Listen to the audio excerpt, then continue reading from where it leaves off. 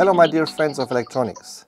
In this video I want to show you the influence of the temperature for the saturation current.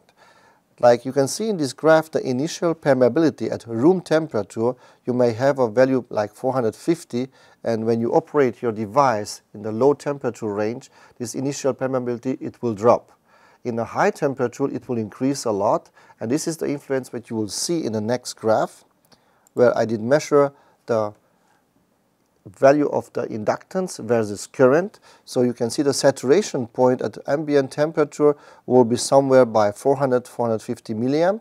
And now if you go to low temperature, your inductance value will be lower because of the drop of the permeability, and the saturation point will be much higher.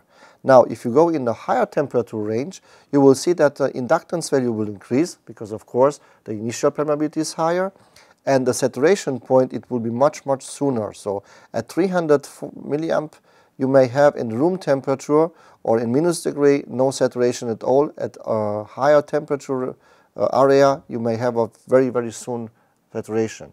This is very important to consider for all sintered material like nickel zinc and manganese zinc material.